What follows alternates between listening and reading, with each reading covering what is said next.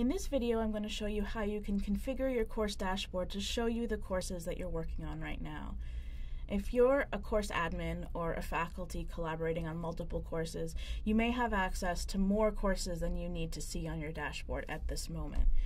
In order to hide or show courses from your dashboard, click on Courses and then All Courses. The courses that are showing on your dashboard have a yellow star. Courses that you have access to but aren't showing on your dashboard have a gray star.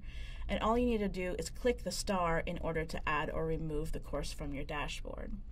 I'm going to remove a few of these courses from my dashboard simply by clicking these yellow stars. Now when I go back to my dashboard, you'll see that there are fewer courses on my dashboard.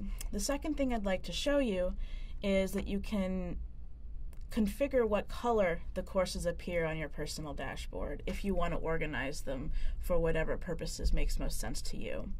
I have configured the pre-clerkship courses on my dashboard to appear in this blue and the clerkships to appear in green and other courses or administrative courses to appear in purple. The way you choose your color is by hitting the gear icon and making your selection.